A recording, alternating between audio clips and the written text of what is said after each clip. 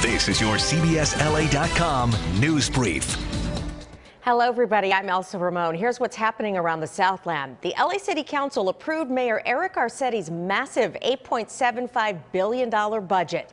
That budget includes nearly $1.5 billion for the LAPD, $634 million for the LA Fire Department, $138 million to address homelessness, and $31 million to fix LA's sidewalks.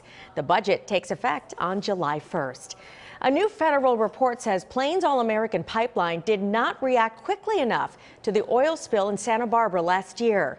The report now clears the way for fines and penalties against the company.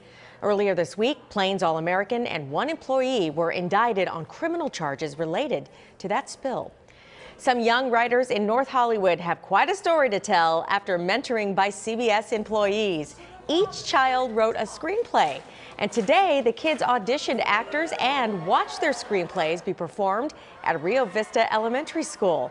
It's part of the Young Storytellers program. For the latest on these stories and your news any time of the day, go to CBSLA.com. And now here's a look at what's coming up tonight at 11 on CBS 2 News.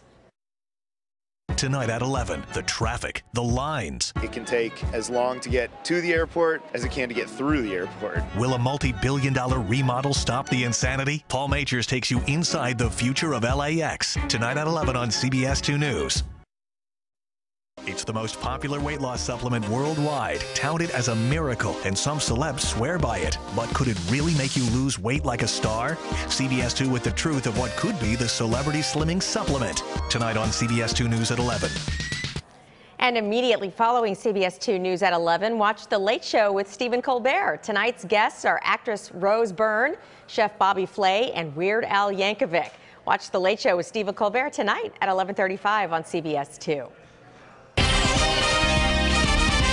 Hello, I'm CBS 2 meteorologist Rich Fields. Well, not much change in cloud cover or temperatures the last 24 to 48 hours, and we're going to even pick up more cloud cover the next couple of days. We did clear out to hazy sunshine, 71 officially today for the daytime high downtown. There's an area of low pressure up in the Pacific Northwest. It's going to be dropping into the area Friday, Saturday. As a matter of fact, it's going to even linger on into Sunday here in the Southern California area, picking up our onshore flow, picking up the cloud cover, bringing in a chance of drizzle and even some light shower activity the next couple of days. So that's the forecast for overnight tonight. Marine layer, low clouds and fog, chance of early morning drizzle, 59 for the overnight low. Take a look at the next 7 days in the extended outlook.